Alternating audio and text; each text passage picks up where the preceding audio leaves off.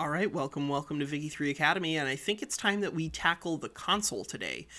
So for those of you who are unfamiliar with the console is like the cheat tool, but it's very, very useful when it comes to self-education. So if you want to use it, go ahead and open up this. This is the launcher, and then go down to Game Settings, and then scroll down here, and then open Game in Debug mode. Click Launch. So Debug is going to give us access to the console.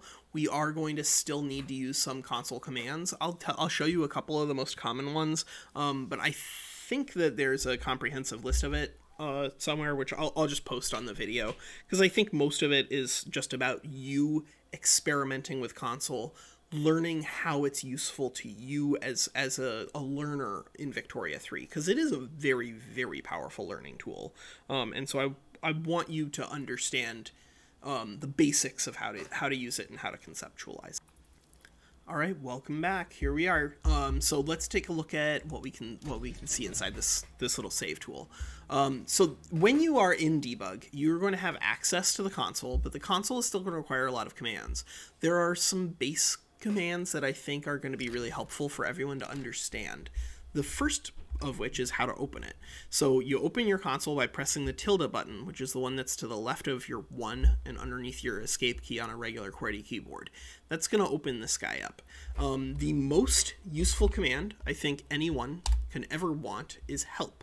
So help is the sort of thing that if you can give it more information, it can give information back to you, right? So if we want to know about research, see, right? You can come up with lots of specific questions that you can ask the thing. You just can't necessarily ask it like help how to win. That doesn't work. But if you can come up with a basic concept that you can feed to the help function, it can help you. And there are some that I think are very, very helpful.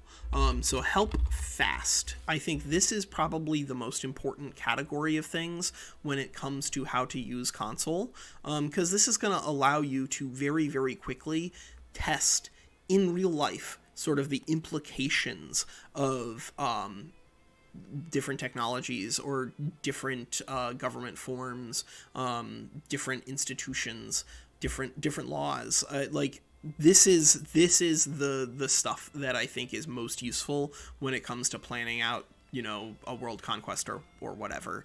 You can use help annex, and then that'll tell you how to annex a country, and see how it says country tag /ID. So you can find that by mousing over this, and you see it says country ID 36 SPA. So if I wanted to annex Spain, then I just do this, done, annex Spain.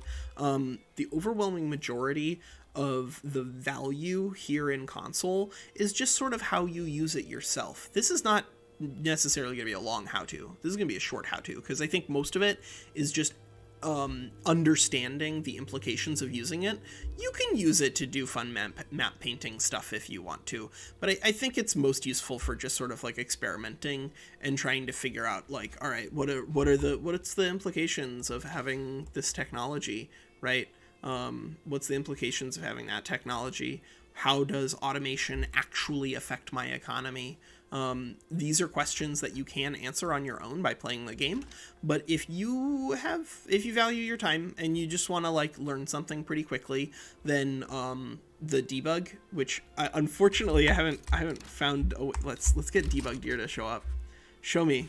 There he is. There's the Debug Deer. That's the real reason that you want to be playing in console, by the way, is that you get the Debug Deer is the best, the absolute best.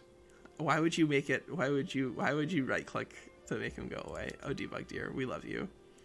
Okay, well that's console. I think that once you understand how to open it and how to use it, that the world really is your oyster. You obviously, the more that you use it, like the less that you can learn from it, because I think a lot of the things that you can learn quickly are like just translatable skills, like how important different things actually are. But that's what cheating is for in Paradox games, right? It's all about education. Okay, that's it. Take care.